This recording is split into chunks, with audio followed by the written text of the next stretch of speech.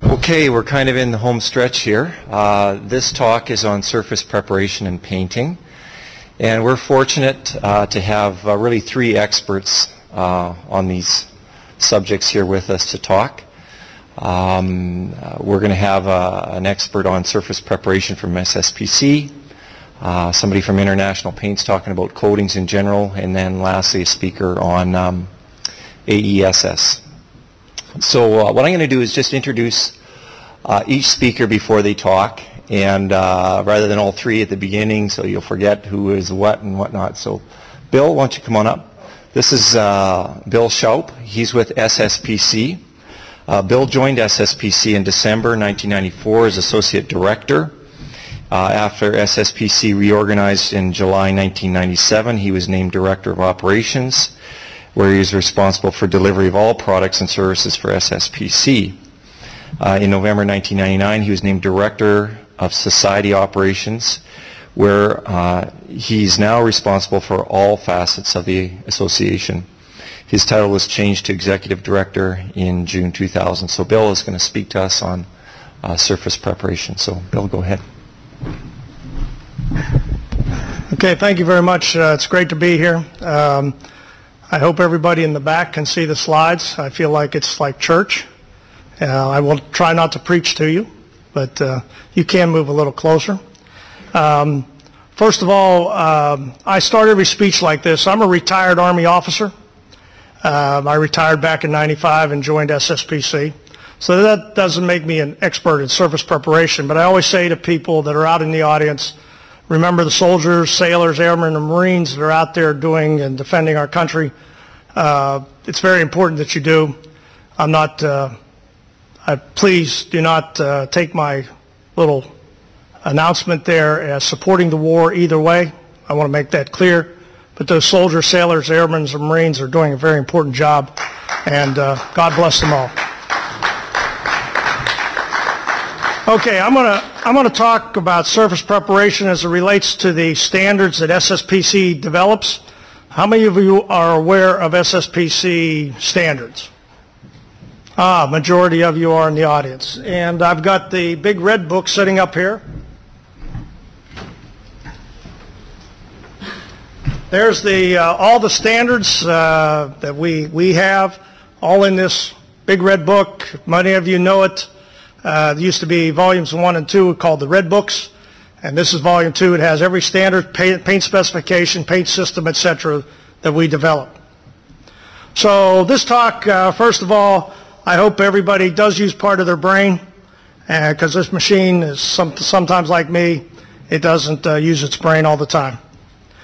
There's the basic standards that we have: SP1, solvent cleaning; 2, hand tool cleaning; 3, power tool; 5 is white metal blast; 6 is commercial; 7 is brush blast. You probably heard of that one before. It's a newer one. And 10 is near white metal.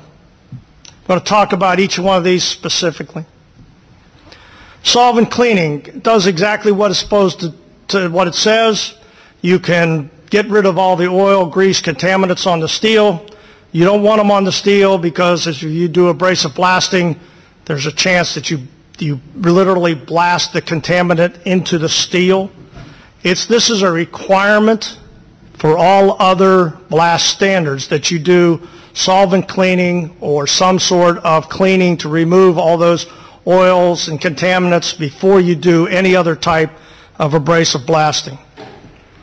SP2, how many of you have cleaned your lawn furniture and everything else like that for getting ready to put a can of Rust-Oleum or some other Krylon or some other spray paint on it?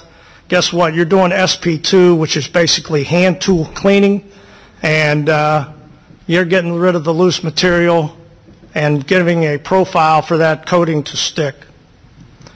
SP3, the last bullet there, the second bullet, is what I call a BFO. That's a blinding flash of the obvious, that a power tool will usually remove more contaminants and coatings than a good old wire brush and a scraper. So SP3 is power tool cleaning. Talking about the joint standards, the joint standards were developed by SSPC and adopted by NACE. And you wonder, why did we go 1, 2, 3, 5, 6, 7, 10, etc. The second bullet tells you why we did that. And the 5 specifications we will talk about are the 3 most usually encountered in the shops. First one is white metal blast cleaning. That's the cleanest surface you can have. Coatings like polyureas or something like that that need a good clean surface, you got to get to SSPC SP5. SP10 usually used for something like inorganic zincs, something like that. That's the level of cleanliness there. 6 is a commercial blast, and there's a lot of discussion between contractors, especially field contractors and owners, specifiers who have a little trouble discerning the difference between 6 and 10. The contractors are saying, look, I've been spec'd a 6, but when I get down to it, you're asking for a 10, and I'm not getting paid for a 10. Because needless to say, more work, more labor, more abrasive is required for a 10 versus a 6. And then a 7 is a brush blast cleaning, and I'll go over these. Okay, the white metal blast, like I said before, it requires SP1 before any kind of blast cleaning, and it removes all the foreign matter from the steel surface, and it produces the cleanest surface of all the blast cleaning specifications.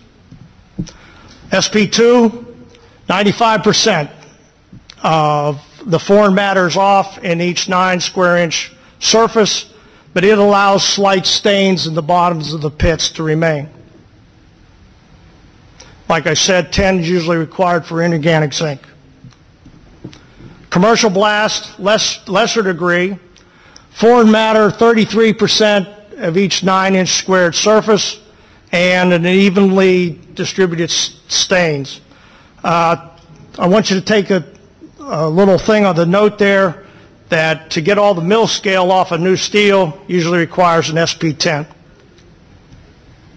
The brush blast that I talked about, it's most important there is to roughen intact coatings, or if you're going to paint over galvanizing, you normally need something like a brush blast to get it.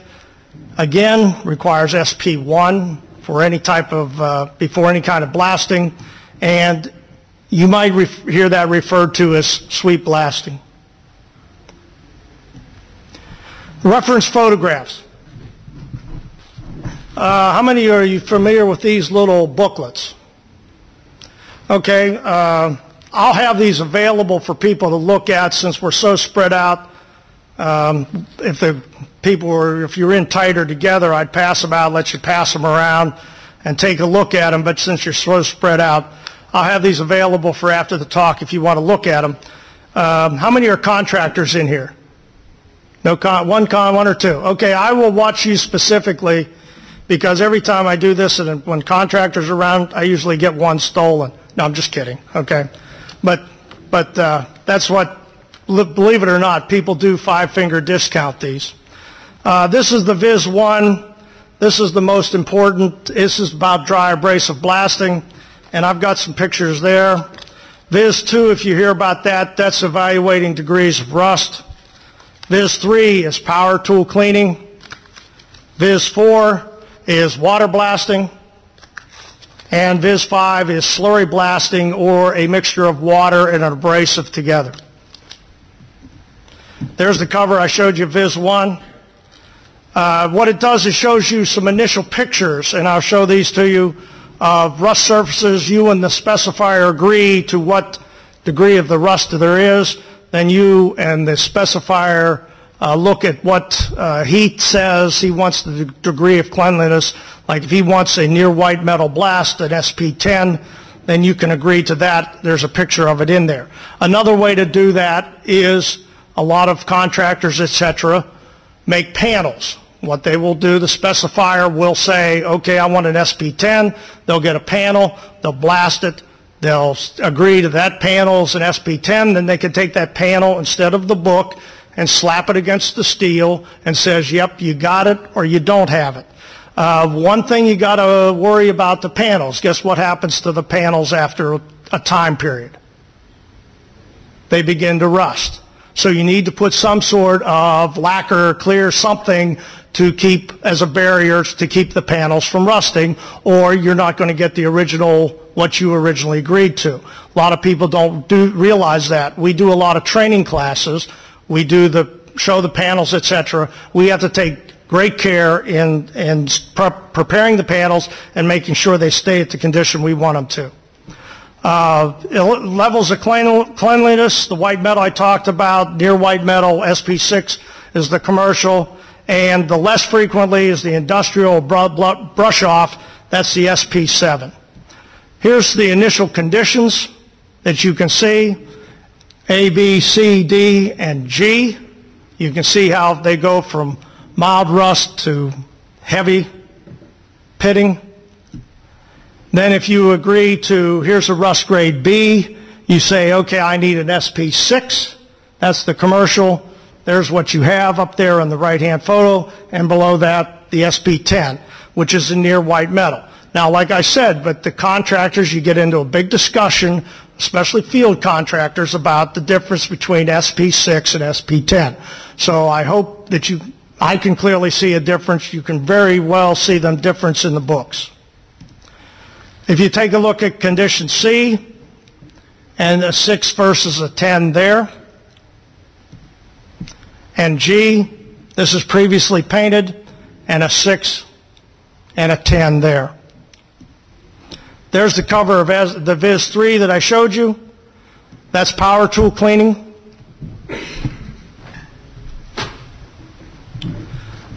The important thing there on Viz 3 is it shows 3 additional conditions and goes into a little more detail, but these are the power tool cleaning visual standards.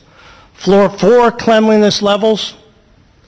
2 levels that you don't usually see. There's an SP15. It's commercial grade power tool, and 11 a power tool cleaning to bare metal, which would be almost equivalent to an SP10.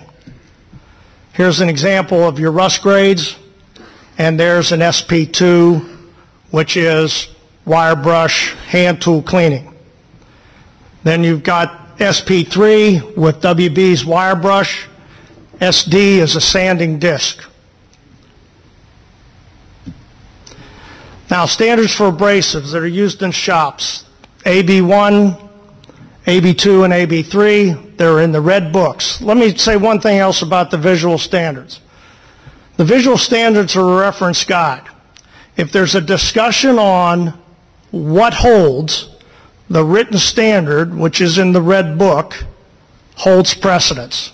Because if there's a legal argument, reference photographs do not hold up. I won't say they won't hold up in court, but they're not really as legal as a consensus standard. The consensus standard is the legal document. AB1 is talking about the specific physical, chemical properties for moisture content, etc., on mineral and slag abrasives. Slag abrasives could be coal, nickel, copper slag, something like that. You could have mineral, could be garnet, or some other type of abrasive.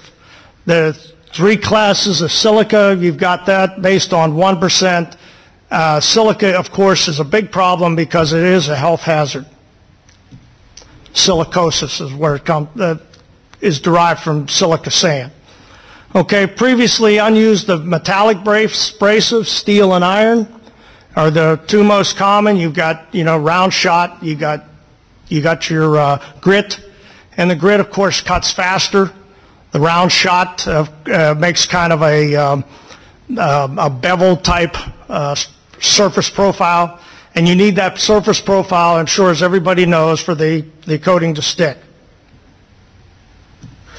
And AB2 is there's got to be cleanliness. You got to check the cleanliness of the mineral abrasive because of oil can be picked up, lead can be picked up if you're removing lead paint, etc. They've got to be clean, or you're just recontaminating the surface. Of course, recycled abrasives you can use probably 100 times, shot and grit. But as you go through it, bags of new grit, new shot are put in, and it goes through a recycler, supposed to clean it, etc., before it goes back on, because you want the coating to stick. Most common in a shop is a centrifugal blast machine. It can go about 3 times as fast as any kind of hand nozzle blast cleaning. Now, if you do the same type of shop structure over and over again, you can increase that maybe to 10 times as fast, etc., if all your wheels stay the same, etc. Here's a picture of some automated blast machine in a shop. Here's painters checking the wet film thickness of the top flange. How many of you have heard of our discussions between AISC and SSPC reference QP3, which is our shop certification program, and SPE is their AISC sophisticated paint endorsement? What we're trying to do is bring both of those together. So a shop that fabricates and paints could have an AISC SPE certification. A shop that paints would have an SSPC QP3 certification. We've been working approximately 2 years on this endeavor. We've got the draft is done, the standard. What we're waiting on is public comment. That's required by the ANSI procedures, American National Standards Institute, their procedures. So we're waiting comment.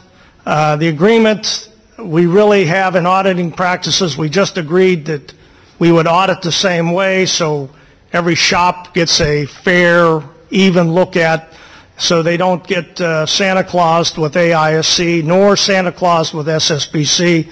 Either way, it's an equal look. The administrative procedure is still being worked. The MOU is supposed to run out somewhere this month. I saw Roger Fretch, who, if I said that correctly, who's my counterpart at AISC. He and I have agreed to keep going, so we get this for the good of the industry, one standard, one type of certification, so they're equivalent, and so the owners don't sit there and say, do I need to pick SPE or do I need to pick QP3? So with that, you always try to finish with a little humor. Here's some good-looking bridges that we've picked up along the way. I don't know if you've seen any around here. Of course, that's in a foreign country somewhere. You can tell by the sign. A great example of personal protective equipment by a worker. That's a hell of a hard hat. Another great shot of a bridge. Needs some work. I think they need to load limit that one. Oops, it didn't work. Here's my favorite. This is every painter that you ever see on an industrial job. See, he's smiling. He's just happy with what he's doing. But of course, no fall protection, no personal protective equipment, et cetera, et cetera. So we call him the happy painter. Another great example of personal protective equipment. And lastly, my welder, who's there with one hell of a face shield. So with that concludes my discussion. Again, the book and the visual standards will be available. Take a look at when we're done. Can we have those pictures? Say again? Can we have those pictures? Oh, give me your card. We'll email them to you. Anybody want the pictures? Oh, I've got some good ones. I mean, we've got one from Kentucky. I shouldn't say pick on poor Kentucky. Anybody here from Kentucky? Okay, I can pick on you. Okay. We got one great one from Kentucky when talking about load limits. Here goes a mobile home across the bridge and it fell through. And so the only thing, the wheels are down through the bridge and the mobile home's sitting there. I guess it's ready for occupancy, leveled and everything. Okay, thank you very much. Remember the soldiers. Thanks, Bill. Thanks very much, Bill. It's amazing how some of those pictures get around. I'm from Canada, and I think about 3 weeks ago, I got some of those same pictures emailed to me from some friends. So now you've heard about surface preparation, and Bill is going to be available if you want to ask him questions after. And then at the end of all our speakers' presentations, once the third speaker is done, certainly we'll have time for some questions as well. Our next presenter is going to be Andrew Smith, and I'll introduce Andrew. So you've heard from an expert in surface preparation. Now you're going to hear certainly from an expert in coatings. Andrew graduated from the University of Queensland, Australia in 1984 with an honours degree in the field of organic chemistry. Early in his career he worked in quality assurance as a quality assurance chemist, later as a project chemist, and in 1989 he joined a coating company which is now part of the parent company that owns International Paints. In 1989 he joined them as a research chemist and was involved in development work on anti-corrosive coatings. In 1994 he was appointed to the position of technical manager, heavy-duty coatings, and in this capacity was responsible for product development and technical support within the company. In March 2001 Andrew was appointed technical manager, International Protective Coatings, and in that capacity covered India, Southeast Asia, and China. In February 2007 he was relocated to International Paints in Houston, where he now resides, to take up the role of Technical Support Director, Protective Coatings, North America. So come on up, Andrew. Andrew has also prepared handouts. There's about 50 of them in the back, so if you want to grab one on your way out, he does have a handout based on his talk. So, Andrew. Now, before, the brighter ones of you would have noticed there that I've got 99 slides, but don't worry, I've actually hidden a lot of these, and you won't have to sit through 99 slides. Also, Bill's covered very well the area of surface preparation, so I had a bit on that which I can skip through as well, so thanks very much for that. So, Friday afternoon, after lunch, last day of the conference, I'm actually very surprised that this many people turned up, and the word about the free beer and the dancing girls at 3:15 has obviously reached at least a few of you. Okay, I'm going to talk about the use of coatings for the protection of steel, both from corrosion protection and fire protection point of view. Our lawyers make us put this on here, so that's a disclaimer. So basically saying if any information you want, you should confirm yourself rather than just taking it directly from here, in case I've made an error. Okay, I don't need to tell you people here involved in this industry that steel is a very, very useful and widespread building material, very good mechanical properties, easy to form, cut and join, readily available, and low cost. Well, not as low as it was a few years ago, but still relatively low in cost. And allows great scope and design of structures. There's no other way you could build something like that if you didn't have steel available to you. Airport hangar in the UK, very, very large span, all done with steel. Offshore oil production facilities also built out of steel. No other way to do that. If we didn't have steel, we wouldn't have these facilities. Also, I'll put some photos in here. This is the London Eye, and which we were involved in coating, and we've got a paying customer there enjoying the ride and the view, and we've got this guy here. I really don't know what he's doing or why he's there. But, if anybody does have any ideas, let me know. He does have a rope tied around his waist, I think, so yeah, probably pretty safe. So, just to diverge for a minute, saw Bill's photos of those situations in Asia where people are doing very, very dangerous things and happy to be doing them. And I spent a lot of time in those places and saw all of that going on. And just the only point I can make is that's why stuff in Asia is cheap. Life is cheap, their labour is cheap, and we see a lot of steel coming in from those places. It's all been fabricated, painted by people under those sort of conditions. So maybe keep that in mind. Okay, limitations to the performance of steel. Very versatile but not perfect, not infallible. And the two things that I'm going to talk about are corrosion caused by exposure to aggressive environments, and also loss of structural strength in a fire situation. In terms of corrosion prevention, we can use coating systems which are a fraction of a millimetre thick. I do speak in metric. Australia converted from imperial to metric in 1973, so I'm having a bit of trouble in the States readjusting myself to stuff that I haven't done since I was 10 years old, so I'm going to talk in millimetres, so if you need to convert it, come and see me later. So a fraction of a millimetre thick can provide very long-term corrosion protection, and different coating types, slightly thicker coating systems can prolong the life of steel in a fire situation. The benefits, you can achieve these benefits at somewhere around 0.1 to 0.3 of the total project cost. And imagine a steel structure without any corrosion protection on it or any fire protection. You can see that the cost of the coating is truly justified by the benefits incurred. But of course we've got to choose the coating systems carefully and prepare the substrates correctly and apply the material correctly.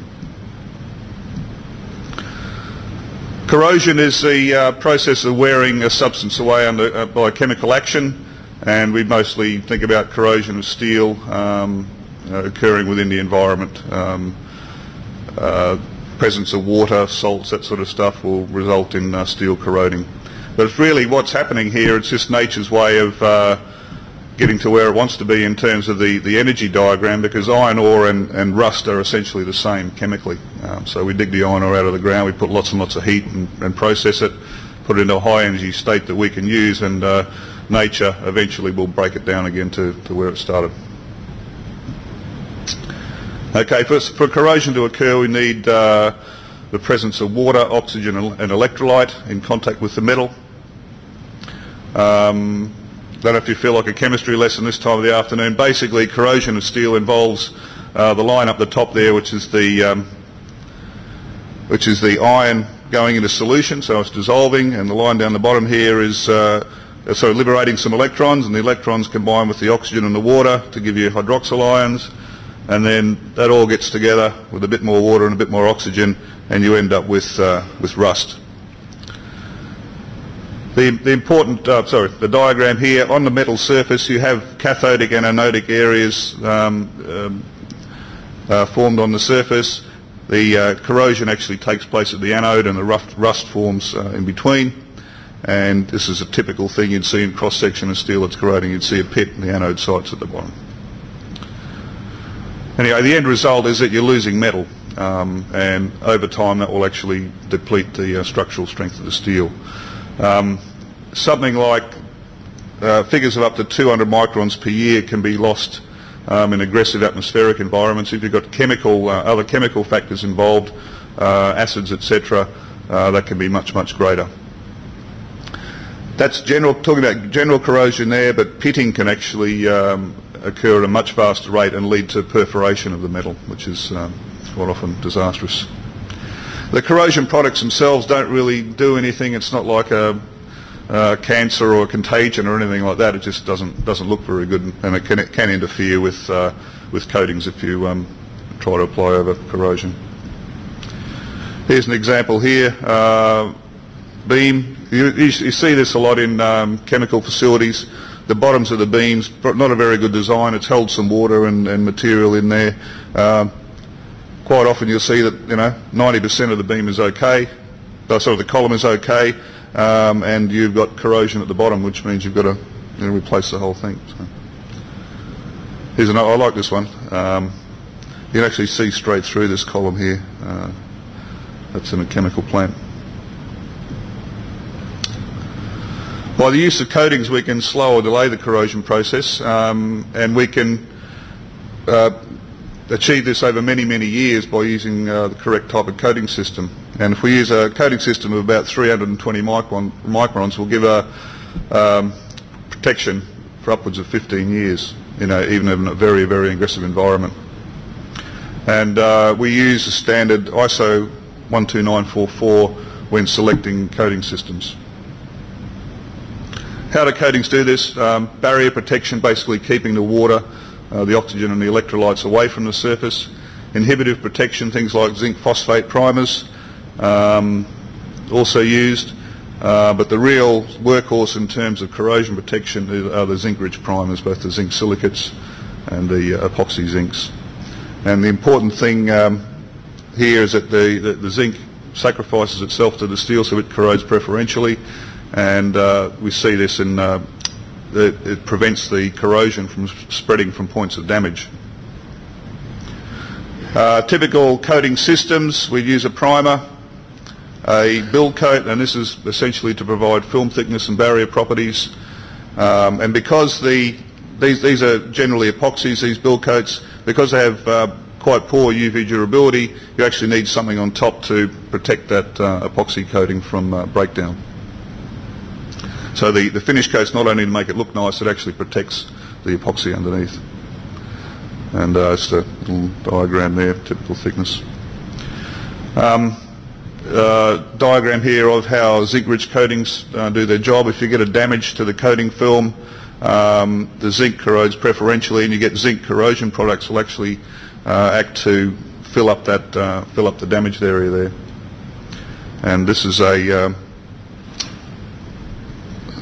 photograph of a panel that's been in. It's had a scribe put in it. It's had intentional damage made to the coating all the way through to the steel. We put it in a salt spray test, B117 salt spray, and you can see that there's no rust there, and in fact the scribe is filled up with the zinc corrosion products. That's the same primer with an epoxy top coat over the top of it. So that's been through the salt spray testing as well, and there's no rust running out of there. So the zinc is protecting very, very well at the area of damage, and there's no spread away from that.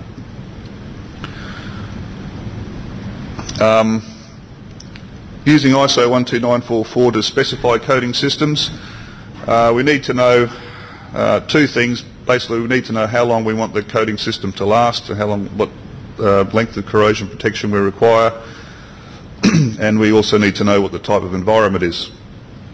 The durability, the ISO standard uses 3 durability ranges: low, medium and high, and these are based on industry experience and general consensus within the industry of this, real life cases.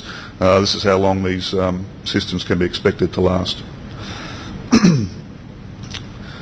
Low was 2 to 5 years, 5 to 15 years. I mean, that's a big gap in there, but there's a lot in the real world. There's a lot of variation in environments, and very, very difficult to predict accurately how long something's going to last. This is life to first major maintenance, and signified by breakdown to level RI3 from ISO 4628. So that's RI3 there, and that's roughly 1% of the total surface area is actually affected by corrosion. It's a slightly larger photo. We look at the environment. We look at the corrosivity categories used in the standard, and there's a scale C1 up to C5, and there's C5I, which is an industrial environment, and C5M, which is a marine environment. And obviously the corrosion rates increase as we go down that list. This sort of corrosion rate would be something like 1 micron a year in thickness loss, and as I mentioned earlier, about approximately 200 microns in these very aggressive environments. There's also some immersion categories there, but talking about atmospheric corrosion today. There's plenty, if you look at the standard, there's information on the metal loss rates, and there's a lot more examples of the types of environments. And the standard contains several tables in which is basically the environment versus the lifetime, and this really summarises down into this table. This is quite useful, something I use all the time. If you just pick the environment, the C1, essentially you don't need coatings for corrosion protection. And you look at the various thicknesses that are required to achieve those lifetime to first major maintenance. Interesting one here. can use zinc primers in C5I environments, and C5I industrial environments, things like coal burning power stations, etc. The main corrosion factor there is in the acidity of the sulfate, eventually being sulfuric acid. And zinc doesn't actually work very well in sulfuric acid environment because it dissolves too quickly. So possibility there for C5I environments not to use zinc. We use zinc phosphate primers instead. Just got some example specifications here. There's an airport, actually an airport in Australia. It's a C2 environment, and we use a coating system 160 microns thick, and that will give us long-term durability. C3 environment, mild urban atmospheres. There's a sports stadium there and some wind generation towers, and that system is 200 microns thick. C4, moderate industrial and coastal atmosphere, so this is port machinery and a bridge. For long high durability on that, you need 250 microns with a zinc primer. And C5I, industrial pollution. We've got a system there that uses an epoxy zinc phosphate primer and a total thickness of 335 microns to give you the 15 years durability. There's a marine environment, and see here we've used the zinc-rich primer in the same thickness. Application of protective coatings. Airless spray is definitely the fastest and most economical method of applying protective coating systems to steel. Very high throughput rates to allow you to, the faster you can put the paint through the pump, the faster you can coat your steel. We do see other methods being used, and there's quite a few facilities in India and places like that where labour is very, very cheap, where they'll just set 100 people with brushes and paint a new power station. It's quite incredible to see. But they're very slow generally, labour intensive. So we normally only use brushing and rolling for small areas like repairs. And there's a guy applying some protective coating system by airless spray. Fire protection. How are we going for time there? Why does steel require fire protection? Steel doesn't actually burn, but when it gets to about 400 degrees Celsius, sorry for the metric again, it starts to lose its strength. And when you get to 550 degrees C, it's lost approximately half of its strength. And these temperatures are referred to the critical core temperature. In offshore environments, there's a safety factor built into this, so they actually use a 400 degrees C, whereas most of the land-based materials we'd use 550. And it's a representation there of the loss of steel versus loss of strength of the steel versus temperature.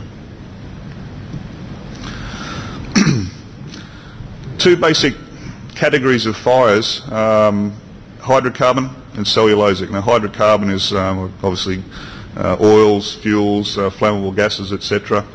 And the other cellulosic, which is things you'd see around here, things like furnishings, carpets, other building materials. They produce a fire curve. If you light a fire inside a building, this is like they say, it's a standard curve for the increase in the temperature. So the cellulosic fires, the rate of heat up is not as fast as a hydrocarbon fire, and it doesn't actually get as hot. So a hydrocarbon fire is very, very aggressive, very rapid increase in temperature, and going up to about 1100 degrees C. And it's important to understand that the type of protection required in these two different situations is different. If we take this cellulosic fire curve and we do the test in a furnace, we can program the furnace to increase in temperature at a particular rate. Put some steel in there and you'll find that in about 10 minutes, less than 10 minutes, you'll be up to the critical core temperature where you're starting to lose strength in the steel. In a hydrocarbon fire, you get to your critical core temperature of 400 degrees C in less than 5 minutes. So 5 minutes in a hydrocarbon fire, that structure is going to start the process of collapsing. Just a summary in that table. The impact of this, of course, is that eventually the asset will collapse, and it may, apart from destroying the asset, may have an effect on any people working in that environment. Here's some photograph of some fire damaged steel. You can see these beams are very badly bowed.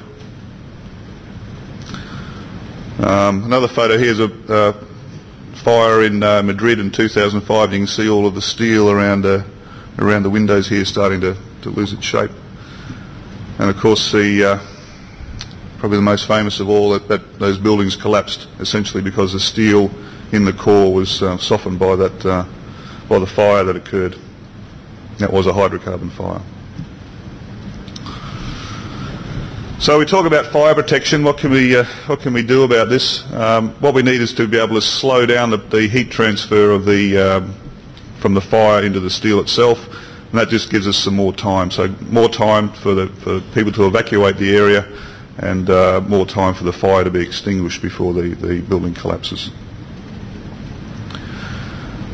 Fire protection methods: active systems such as sprinkler systems, foam and deluge, and what we call passive systems, which include intumescent coatings. And I'm going to talk to you about intumescent coatings. Intumescence means to swell up, and the mechanism and subsequent char formation absorbs the heat from the fire and insulates the steel. The mechanism itself has a finite lifetime. It can only be effective over a certain period of time, and that's called the fire rating. If you see any specifications, they'll have a fire rating stated in the building specification. It's the diagram here. We've got a beam with an intumescent coating on it, exposed to fire, and it will the coating swells up and forms an insulating char. There's a photo there. Don't know how well you can see this, but this is one of our test ovens with a column and test, and that's before the fire, before the heating, and that's after the heating. The materials swell up. So what does this do? Here again we have our standard temperature curve. That's the furnace temperature. That's the steel temperature unprotected, and by using an intumescent coating we can vastly prolong the time it takes to reach the critical core temperature. And you see that little bump there, that's a bit over 200 degrees Celsius, and that is where the intumescent reaction starts to kick in. So here we've got about 60 minutes before we reach the critical core temperature, so that system will have a rating of 60 minutes, fire rating 60 minutes. Specification of fire protection systems, unfortunately a lot more complicated than specifying for corrosion protection, and most methods usually need to include the consideration of the section factor, which is basically the concept that the heavier the steel, the more heat you've got to put into to bring it up to temperature. So heavier steel requires less fire protection than lighter steel. Fire safety obviously covered by regulations at many levels, and quite often we see additional requirements by owners or insurers that are above the regulatory requirements. There's various testing and certification bodies worldwide, and really all we can say is that we need to examine each case by case, and look at the fire protection requirements. There's some of the organisations involved in specification and approval for cellulosic fires and for hydrocarbon fires. And of course all of these standards seek to solve the same problem, but of course they're all slightly different. There's not, they use slightly different temperatures and slightly different oven setups, and it's standardisation in this area would be very well welcomed. And we get loading tables published, so for a particular product you can go to UL online and they'll give you a table of thicknesses required. It's an example here. If we look at the thickness required versus the section factor, we see that the heavier steel, this is heavier steel at this end, so it's got a smaller surface area to volume ratio, requires less fire protection. Application of intumescent coatings, basically similar in most cases to applying standard anti-corrosive coatings. However, the viscosities are much higher, so we do tend to use specialised equipment. One important factor of intumescent coatings is that we have a relatively low film thickness, and so you can actually maintain the shape of the steel, which is important in some situations. Epoxy intumescent coatings are also very resistant to handling damage, and so makes them ideal for off-site application and transport to site. And some situations, some specific specifications require the use of mesh to reinforce the film in the event of a fire. Here's a typical system with a column, primer, the fire protection, and between the fire protection is applied in 2 coats, and between that we apply a carbon fibre mesh, and that helps to hold it together in the event of a fire. Not required in all cases, just in certain particular areas. Spray equipment, there's an airless pump which has been modified with a push plate to handle the highly viscous material. That's a single component airless, so you mix the material in a can first and then put it under the pump, and this is a much more sophisticated dual component setup. And so very similar to the photo where I was applying protective coatings, applying a fire protection by airless spray. And that's the beam being loaded onto a truck. Just a few notes on surface preparation, and again I thank Bill for covering it so thoroughly. Steel, you see the steel beams here, and you can see on that very bluey grey colour, that's mill scale on the steel. Where it's been lying outside in the water, it's sort of rusted in the corners, and probably if this steel's been imported from China, it's probably been on an ocean voyage, so there could be salts and whatever lying in there. So very important to remove all of that before we attempt to coat it. We've got to remove the mill scale, remove all of the surface contaminants, and create a surface profile. My former boss of mine said you only get one chance to paint steel properly, and that's when it's new, when you're constructing the building. So abrasive blast cleaning, very important in that regard. These are the surface preparation standards we typically see for new construction jobs. This is quite rare outside of the chemical industry, where they're trying to get very, very clean steel for tank linings. Those two are by far the most common. Bill did mention the surface profile, and there is 2 types of profiles. One's like a peen surface that you get with shot, the other you get with grit materials, angular materials, and we get much greater surface area to achieve adhesion on the angular profile. You can measure the profile with a profile gauge. Abrasive blast cleaning equipment, fixed equipment, for example the wheel abraders, people have got a stand in there, I saw that. These are automated, very good for straight regular pieces of steel, beams, plates, etc. Not so good for unusual shapes. Next on the list of blasting booths, so it's in a fully enclosed blasting booth which recycles the grit. And the last option is open blasting, and open blasting is becoming very, very difficult to achieve anyway for health and safety reasons. And there's a guy blasting. For field connections, we take the steel to site and we bolt it together, weld it together, whatever we do, and you'll always end up having to do some painting on site, and methods typically specified are SP2 and SP3. And if anyone's ever actually tried to remove rust and mill scale with a scraper and a wire brush will know that it's very, very hard work, and it's very slow, and it doesn't tend to get done very well. The big risk is polishing the surface, which will affect the adhesion of the coatings. There's a hand wire brush and a power brush there. Also a needle gun. This needles come out, alternate and coming out. It's air powered, and you can see that if you can get into corners with that and create get the steel fairly clean, but also very, very hard work, noisy, and not very pleasant, so it tends not to get done all that well either. Zinc-rich coatings in particular require a very clean steel with a sharp angular profile to guarantee protection, and the only way to get this apart from blast cleaning is to use this SSPC SP11 standard. This is very difficult to achieve. It's you're getting the steel totally clean with a power tool, and that's quite a hard thing to achieve. You can use needle guns and sanding discs, but really only suitable for very small areas, weld margins, that sort of thing. But there is some new technology becoming available now, which we've seen a lot of interest being generated in the industry, called a bristle blaster. And it's essentially a wire brush, but it's got a kink in the bristles.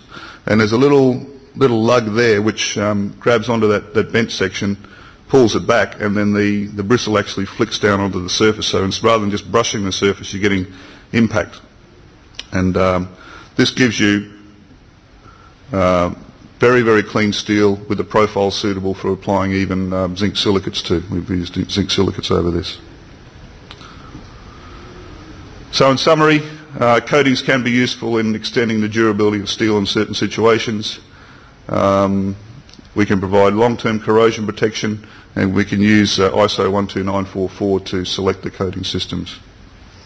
Intumescent coatings perform a valuable function in delaying the loss of structural strength in the event of a fire, and various standards exist by which we specify intumescent coatings.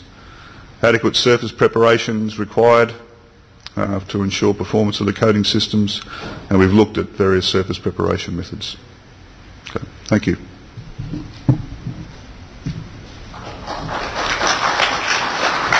We'll do the questions at the end of the session. Okay.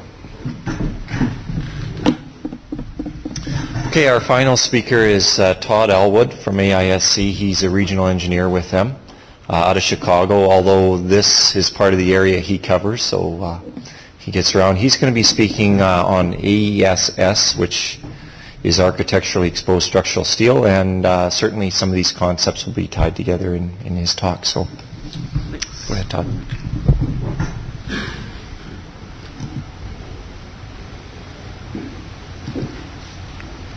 Good afternoon. First, my name is Todd Elwood. I'm the Upper Midwest Regional Engineer with AISC, and I want to thank you actually for giving the opportunity to actually speak today, and also thank you for coming to our conference as well. A little background on myself. I attended the University of Illinois in Champaign-Urbana, and I have a bachelor's in architecture and a master's in structural engineering, both from that university. After graduation, I worked at Tang & Associates for roughly around 3 years in their building construction department, and ended up doing building design for several structures across the U.S. I joined AISC 6 years ago and have been a regional engineer for the past 2 years. The states I cover are Michigan, Indiana, Ohio, Kentucky, Tennessee, and West Virginia. So I probably spend more time at O'Hare flying out or trying to fly out than pretty much anywhere else. With that, we've already heard about surface preparation and coatings, and even before you get to both of those things, you get to the structural steel itself. So the presentation today is, for my portion, is architecturally exposed structural steel. So when you walk out of this presentation today, I hope you take away one thing, is how to end up specifying it. You have the idea of your expectation of what that final product will be. And what AIC has really tried to do is help the engineer realize how to translate that to the fabricator, and helping the fabricator to be able to discuss that with the engineer to end up having both parties satisfied with that end result. So before we start on that, there's two obviously divisions with structural steel. You end up having structural steel that is governed by the Code of Standard Practice, which AIC produces, and then you have the Code of Standard Practice for the architectural metal industry. The Code of Standard Practice defines this in section 2.1, and it says that structural steel governed by the Code of Standard Practice will consist of the following items that you end up seeing there. So it is the overall building system that actually supports and holds that up. 2.2 states what is not included in AIC's Code of Standard Practice. It ends up being such items as cold form products, cables, castings, and items such as those. The aspect I want to really talk about today as well as is what the Code of Standard Practice covers. If you've looked through the section that's covered with AISC, you start to notice that it's actually fairly limited in its scope. It goes into in 10.2 to certain simple things in regards to specifying specific members. You're not going to specify the entire building as AESS. Utterly impractical. You need to actually start to really think about your building and what it's end up being used as. If you have this example, it's an opera house in Santa Fe. You can actually see the image at the top that the roof structure ends up being exposed. But when you take an image of at the top of the roof there, you end up seeing that connection for the bracing and so forth. And when you zoom in, you can see the welds. And, you know, they're not the most attractive that you're going to end up finding, but they're doing their job. And at the same point, you very well could specify this as AESS, but it's extremely impractical for the fact that no one's going to see this other than maybe some general maintenance and so forth. So the idea of specifying that is really doing harm to your client because it's spending a large amount more money for no really good end use.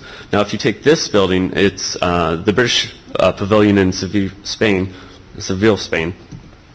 You can actually, well, to go back, you can end up seeing the vertical trusses that are supporting some of the facade. When they end up coming down to the base, you can end up taking a look at the welds, and they still provide the same strength and stability that we need, but more attention was paid to their aesthetic nature. And this is a point where you would end up needing to identify AESS for the fact that your building occupant is actually going to be able to walk up to it and interact with it, be able to touch it and see it. So this would be the ideal area where you end up needing to specify that. Now, when you get into the Code of Standard Practice 10.2, it starts to define what the tolerances are with AESS according to AISC. And pretty much what they come down to is reducing the general tolerances by half. Which, well, and also in the regard, you would presume then that they would end up specifying two welding conditions and so forth, but welding is not, no special treatment is provided in there. So if you need your welds ground smooth and want that visual, then you end up needing to specify that separate from just specifying it as AESS according to our Code of Standard Practice. In 10.3, you end up with the fabricator providing special care in regards to transferring it and shipping, and also in 10.4 is erection. The erector ends up needing to provide special care in order to eliminate and minimize damage that can end up being seen from erection throughout the process. Well, the big thing that we were seeing in the industry is the fact that you have this disconnect. You have engineers specifying according to the Code of Standard Practice and expecting that that end result is going to end up being this seamless, sharp, welds ground smooth, very, very tight fit up for your AESS applications. But that really isn't the case. So you had these four groups that you see on here end up getting together because they realized that this disconnect was out there. The engineers really weren't communicating with fabricators and vice versa. And so once that those projects around the country started to be fabricated, really taking off in the 80s and 90s, people weren't getting what they really wanted. So these organizations got together to try to assist not only the designers and fabricators, but also to provide costing and other information to the contractors to start to provide a resource to the industry. And AIC also tried to help in that, and we've actually been publishing. They actually produced a guide, which I forgot to bring up here, which hopefully many of you have seen, which is this, the ASS brochure on AESS. And what it combines inside is actually a sample specification as well as images from a sample board that we have, and I probably could have brought it, but it's about 75 or 100 pounds and not the most convenient thing to transport across the country. But in this brochure, then it goes through the sample board, and we're going to go through several of these images today as well to kind of show the difference of what you can end up expecting and what you end up needing to specify on your project. Certain things that it goes into is do you need your welds ground smooth, and what is that really going to end up looking like? And then most of these examples then go through what it's going to look like once it's painted as well.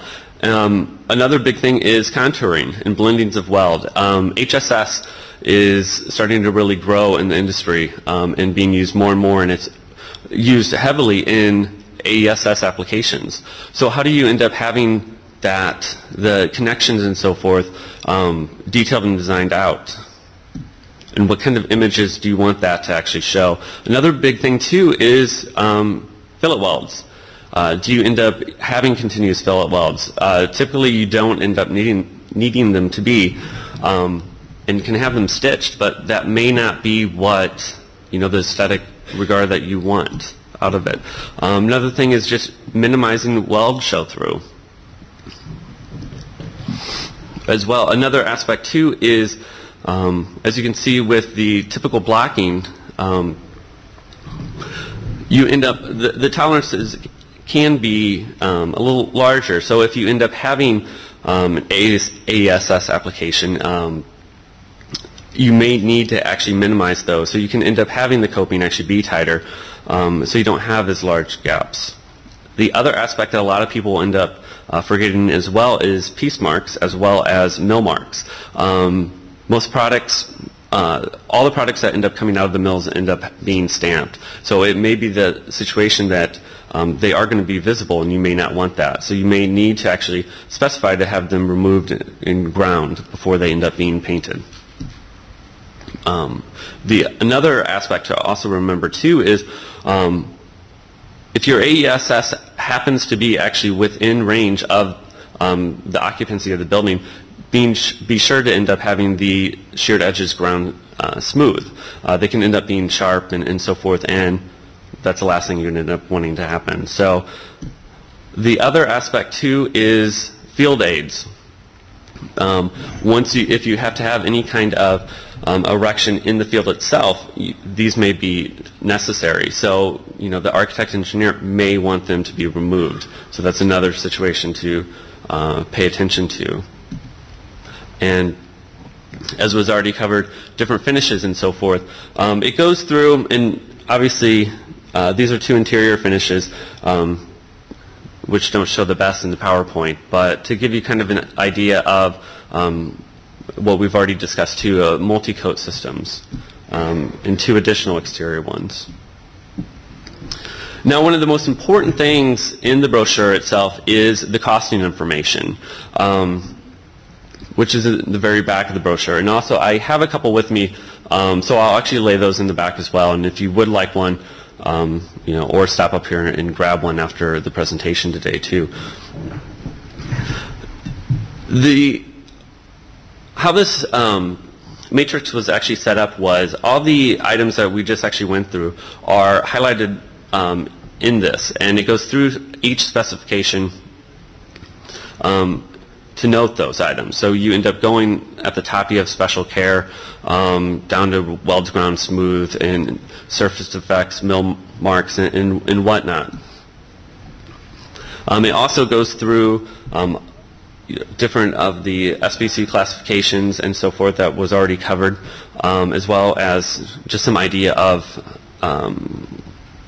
finishes, high-end, low-end, and etc. The key point with this matrix, which is probably one of the most important things, it goes through all these items that we've covered, but then it also breaks them down into specific categories. You end up having the standard specification according to the CODA standard practice, but then it goes above and beyond that and says, you know what, if you are category 1, which ends up being the occupant, you know, can not only be within 20 feet of seeing that, but actually being able to physically touch it and interact with it. Well, you're going to end up having to have the highest level of all these specified. The next one ends up going to if it is within 20 feet. Obviously, the occupant is going to be able to view it much easier and so forth. And the level category 3 ends up being above 20 feet. So obviously your building isn't going to be just one, you know, category 1, 2, or 3. It's probably going to actually be a range, because if you end up having, say, steel in a lobby, it's going to end up probably going from the ground up to the top of the building. So it's the fact that knowing what the application is and how that's going to end up being used to actually relay this information through your construction plans into the detailer and the fabricator. We just had a I received a call last week from a supplier, and they supply castellated beams. They were being used in a gymnasium, and the engineer didn't realize that when you end up producing a castellated beam, you end up cutting it and welding that back together. Well, the welds were, you know, they weren't ground smooth. So there was a lot of discussion going back and forth of, you know, they really wanted the welds ground smooth. But the situation was the beams were going to end up being, you know, supporting the roof of the gymnasium, and they were around 60 to 70 feet in the air. So the occupant is not going to actually notice that weld. So it's really trying to put it in perspective of trying to provide the client the best service, the most realistic experience, because of the fact that to actually go back and grind all those welds smooth, you know, you're not really the best use of time or money. Now this actually goes through surface preparation and coating systems, and I would say this gives you a good idea of cost and percentages, but really the best source would end up going to an industry expert. So contact your coating supplier, coating expert, because they're going to be able to give you the best cost information. And the other aspect with this, it breaks down these several categories and gives you an idea that, you know what, if you're in category 1, it is going to be, you know, 100 to 200%, you know, increase in cost to do AESS. So when you are specifying it, you know, really look to what you need, and you don't end up needing to do, say, everything in category 1. That may not suit you, and that you end up with on this far side this kind of the general, well, which you can't really see, but the area in blue, which is kind of user defined. You have a lot of instances where, you know, you may not need to do all those things, but you may want your welds ground smooth. So to end up specifying, and it goes on this far side where each of those items in that specification actually are broken out to give you an idea of how much that's going to end up costing for each individual item. And finally with that too, this document is actually on AIC's website. So I encourage you to visit that, as well as the Steel Solutions Center, which hopefully most of you may know. They were actually down in our booth today as well. A great aspect of AIC where if you have questions in regards to AESS, fabrication design, you can end up calling or emailing to end up getting an answer, typically within 8 hours to 2 days or so for a response. And it's a free service to the industry as well. So with that, I'm going to actually turn it back to Greg.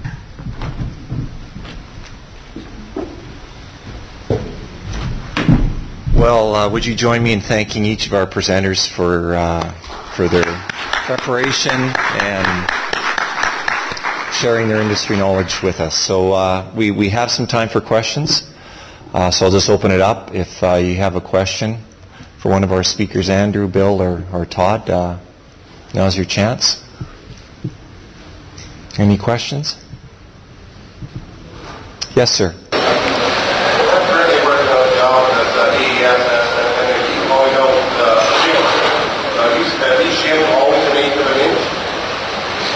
Yeah, I'll let Todd answer that. Did you hear the question, Todd? Could you repeat the question, please? Currently, we're at our architectural job, referring to shim as required, but is it always an 1/8 inch, I guess? You mentioned here. The shimming for... If you're calling out for shim for architectural AESS tolerance, is that always an 1/8 inch shim would be? It sounds never mentioned about the thickness of the shim. This is architectural shim as required. Actually, that is a good question. And actually, I don't know. I haven't actually ran into that aspect before. So actually, I don't have an answer for you.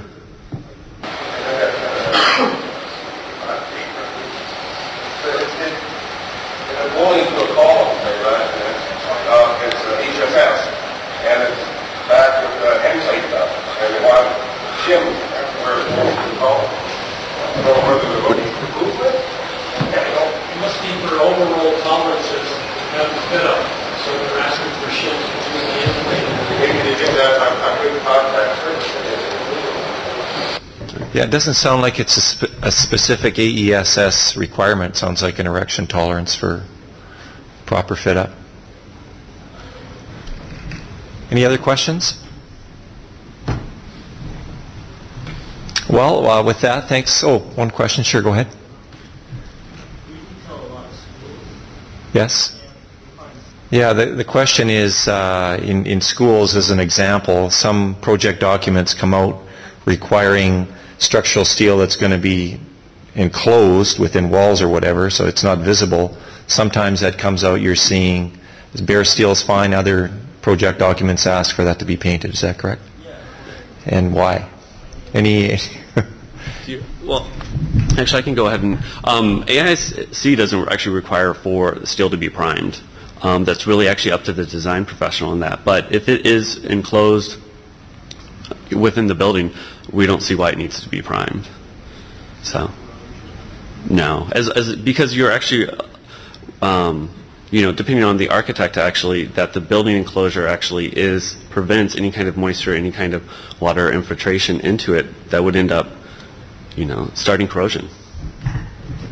Well, at the same time, it might be sitting out in their boneyard or something in school for a couple months or something, so they might want to have it coated to protect the wall, quite to be erected or something. That could be a situation too, but it comes down to then the design professional, specifying that too. And sometimes in those situations, you may not know what's going to happen with it.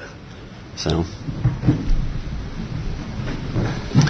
Okay, well, our speakers will be up here for a few minutes if you wanted to approach them and ask them a question yourself. So thanks very much for attending. Thank you.